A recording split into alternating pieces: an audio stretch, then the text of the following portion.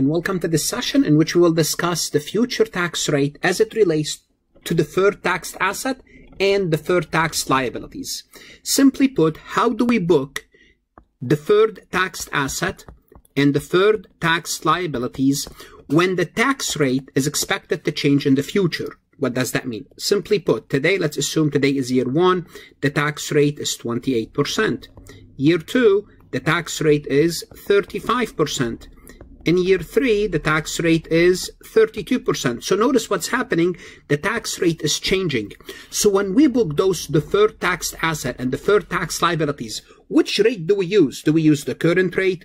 Do we use the future rate? What do we have to do? Well, we use the presently enacted. Enacted means in law, changes in the tax rate that become effective for a particular period. Once we know that year 2 by law is 35%, then we have to book the deferred tax asset and the deferred tax liability that's going to reverse in year 2 at 35%.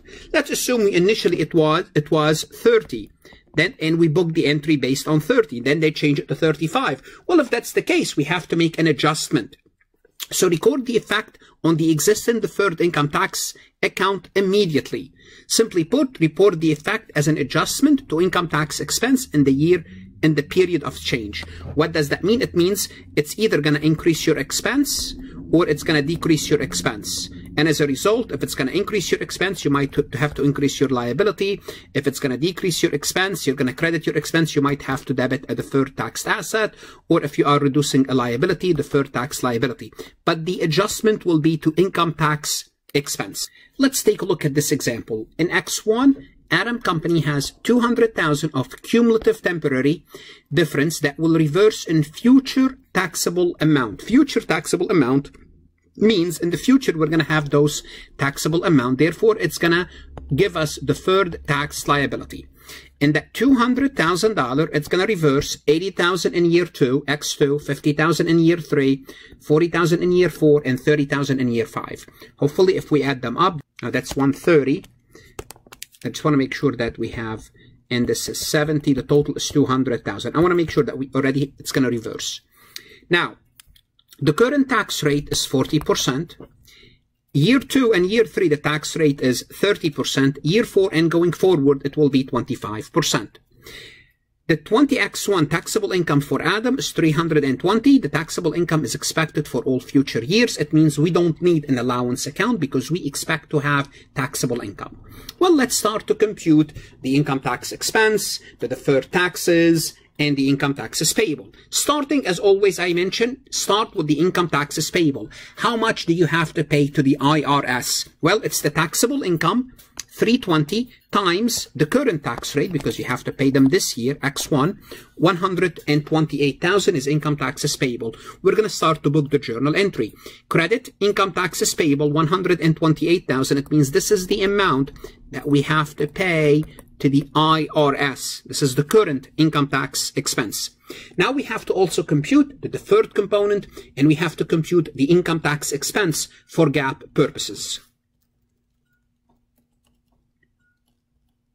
Before we proceed and compute those figures, I would like to remind you, whether you are a student or a CPA candidate, I can help you. The reason you are watching this recording is because you are looking for some help. This is how you end up on YouTube, finding me. Look, I'm going to give you an additional help. Go to farhatlectures.com. There I have additional lectures, multiple choice, true, false. Whether you are a CPA candidate using those courses, that's fine, keep them. I can help you along those courses. Or you are taking accounting courses. This is a partial list of all my accounting courses. All my lessons are organized by chapter, so it's very easy to follow. My CPA material is aligned with your Becker, Wiley, Gleam, Roger, Miles. I give you access to 1,500 previously released AI CPA questions with detailed solution, detailed explanation. If you have not connected with me on LinkedIn, please do so. Take a look at my LinkedIn recommendation. Like this recording. The mere fact that you're watching this, it means it's benefiting you. Please click on the like button and share it with others. Connect with me on Instagram, Facebook, Twitter, and Reddit. And recently I started a GroupMe account, CPA Exam Support Group. Please join me and other CPA candidates studying for the exam. Now let's compute the deferred tax liability. And I already told you it's a deferred tax liability when I told you it's those $200,000 would result in future taxable amount, means we have a deferred tax liability. How do we compute the deferred tax liability? We're going to assume we have no prior deferred taxes. We're gonna do the following. For 20x2, we're going to take 80,000 and we're going to multiply it by the enacted tax rate of 30%. That's 24,000. 20x3, we're going to take 50,000 that reverse, and we're going to apply it to the 30%. That's 15,000. 20x4, we have 40,000. We're going to use 25%. 20x5, 20x4 and going forward, we're going to be using 25%. 30,000 would reverse at this time. Notice the total reverse is 200,000. We add up all the deferred tax liability, and they add up to be 56,500. It means in the future we are responsible for this amount of taxes, which is it will be represented by $56,500 as deferred tax liability. Now what's left is we have to book the income tax expense. What is the income tax expense? The income tax expense is the current taxes, and here our liabilities went up plus the deferred component. So the current is 128, and the liability was 0. Simply put, this is how you have to look at your deferred liability. It was 0. It went up to 56,500. It means you added to the future 56,500. Therefore, my current income tax expense is those two together because my liability changed, which is 184,500. Now we're going to change the example a little bit. Same sets of fact. We're going to assume that we already have in deferred tax liability 20,000.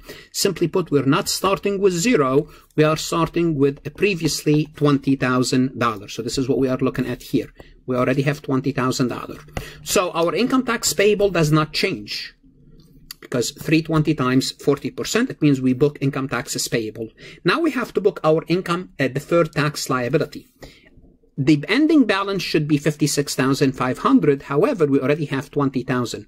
It means there's a net increase, and the net increase is 36,500. So this is the journal entry, deferred tax liability, 36,500.